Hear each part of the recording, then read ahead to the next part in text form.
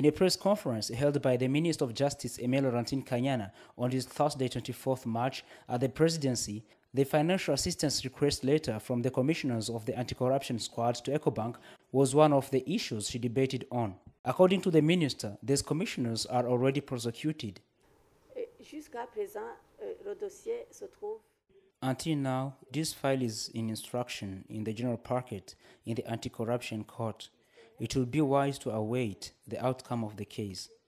The investigation began yesterday or before yesterday, and I haven't yet heard the report of these. And indeed, it is not even I who will describe the infraction. Only the judge can qualify the offense.